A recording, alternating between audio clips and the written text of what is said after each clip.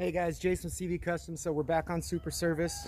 We're actually getting to the end of this project because now it's a running, driving truck. What we're going to do today is save the patina. Another guy out there broke Barsterd Garage, did a video on how to do it, so I'm going to try his method and see how I like it. What we're going to do is put, instead of clear coating it, we're going to clean it up first, and then we're going to put linseed oil, boiled linseed oil and mineral oil, kind of mix it up like he said. So we're going to do that. Yeah, that's the project. I wanted to show you guys this door because on the passenger side, we didn't have a lot of it on the video, but you can see the paint's flaking off and everything. So after we pressure wash it, we're going to wash it with soap and all that, but we're going to do it with like a Scotch-Brite pad because we got to knock off all the little flaking. It's going to kind of change the patina just a little bit, and then we'll do the coating with the linseed oil. So don't forget to subscribe. That's one of the big things everybody keeps telling me. Tell people to subscribe. So I'm telling you, I haven't really done it in the past, but if you like the videos, subscribe and help my channel grow. So, all right, guys, I'm gonna get to it. I'm gonna pressure wash it. We'll show you what it looks like before we start washing it with the Scotch-Brite. So as you can see, she's still kind of wet from the pressure washing. The door got a little more red to it. I want to kind of get in here so you guys can see all that flaky paint. So this door is going to look a lot different when it's all said and done. It's unfortunate some of the paint didn't stay there, but we gotta knock some of those flakes off. But this is the let me back up so you got a better view here. Kind of give you a little view of the truck, and then I'll move it around to the pavement after it dries. And that's where we'll wash it with the Scotch-Brite and everything. So the goal is for the truck just to look like this for the rest of its life. So we'll let it dry so we don't track in all the mud from where the pressure washer is, and then we'll wash it. Okay guys, a couple things real quick. We're going to use the soapy water and the pads. This is okay, I got this method from Barsterd Garage, his video. So we're trying it. Now his truck was already prepped. There's a chance I may need to do a wet sand on this to really get the right effect, but this is trial and error. We're gonna see how this works. One of the big questions I always get is, where did I get what I used? So what I did was, I'm actually gonna tie a link in the description to the mineral spirits and the boiled linseed oil. I don't know what the difference is about the boiled and the non-boiled as far as the linseed oil goes, but on the Broke Bastard video, they said it was important that you use boiled linseed oil. So that's what we're going to use. So I'm going to get the camera a little closer and we'll see how the paint starts to look as we bring it off. All right, let's see how this works. Like I said, we may have to do a wet sand or something, because I don't really know if this is going to do enough.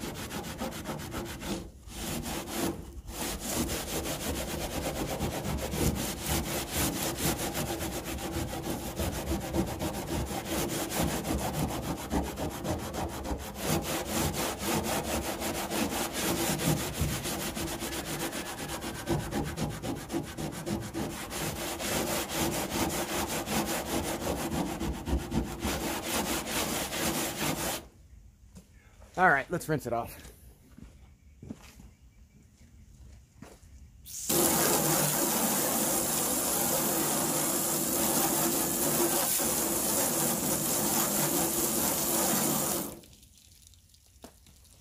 Okay, so a couple of things that did.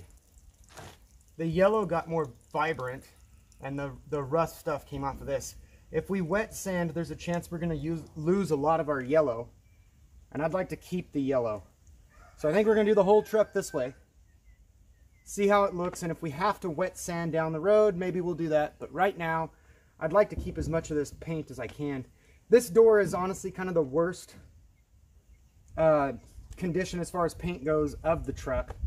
So, again, I'm not going to make you guys watch me do all that, but that's what I'm going to do before we do the mineral spirits. So when we come back, we'll be prepped and ready for the boiled linseed oil and mineral spirits.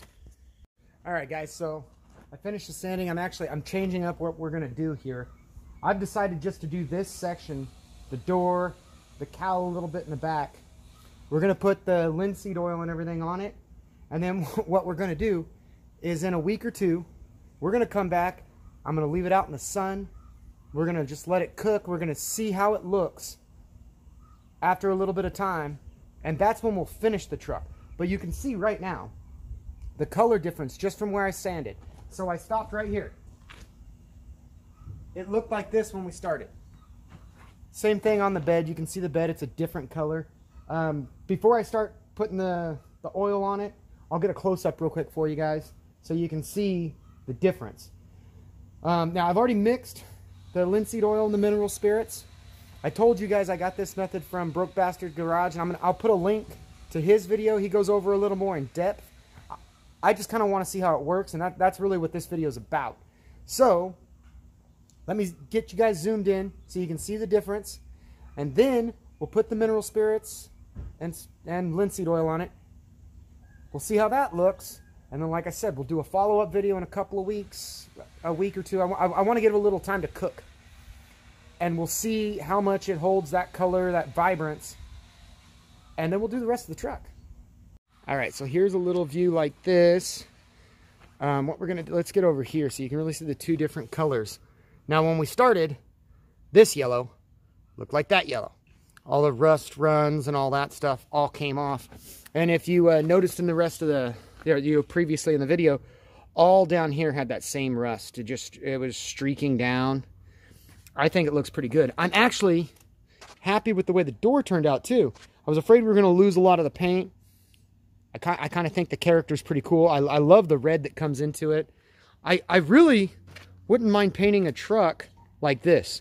I like the red and the black, and I think that looks really cool. But in any case, we're going to jump over and grab that. You see, I already got it mixed, and I just got a terry cloth to put it on. So I'm going to put it on, and then I'll jump back here with you guys, and we'll look over how it looks. Now, again, I'm only going to put it where we sanded, and then I actually thought maybe I'll take a little strip, maybe some of this fender and some of the hood and stuff right there, and do it on that and see how that looks without scrubbing it with the Scotch-Brite pads. So just so when we come back on the video for review, we'll have more to look at. We'll be able to look at how this looked, how that piece looked. So yeah, maybe I'll do this fender and I'll do this, and then we can compare what it looks like without the sanding, with the sanding, and all that. So the next video will kind of give us a little more information, but let's see how this looks with the mineral oil. Hey guys, forgot to mention a couple of things before I show you the review. I'm kind of tying this in before you get the rest of it, but I want to reinforce the idea that this method came from another YouTuber. I watched his video and I did it. Want to make sure you guys check out his video, Barsterd Garage. I'll try and tie it into the description. Never done that before. I'm thinking I can, so I'm gonna try and do that for you guys. But pretty happy with it, so let's get to the review. Okay guys, so it is applied, and just look at the color difference from what it looked like to what it looks like now. That just looks cool. I think that color scheme is really neat. You can still see the difference here where we applied the oil without doing the Scotch-Brite. So see the difference. It's definitely not as smooth. I mean, look, you can see my shadow or reflection moving in that like you would in a new paint job. That's pretty cool. See it a little bit in the other one, so that's cool. It's real reflective. Now, I will tell you, let me get a little closer here. See if you guys can see it. See all the fibers? That's the terry cloth. Oh, there you go. You can really see it in that one. So without doing the Scotch-Brite, the terry cloth will kind of fray. I'm thinking we're going to like this system, but we definitely want to do the Scotch-Brite first, I think. Again, we'll review it, but you can really see where I kind of drew my lines. I just came across here. You see the difference there. You can really see it. You can see where I stopped here, because I really want to see, you know, what we're going to see in our difference when we come back and do our next video on it. I did do the whole fender here. Well, you know, with the exception of where I stopped and stuff, so we can see differences. Comes all the way down. But that door, I think, turned out pretty cool. So, yeah. Again, if you like the video, like, subscribe, all that fun stuff, but also follow up so we can do our review and see what it looks like after a couple of weeks. So there you go, guys, and we will see you on the next video.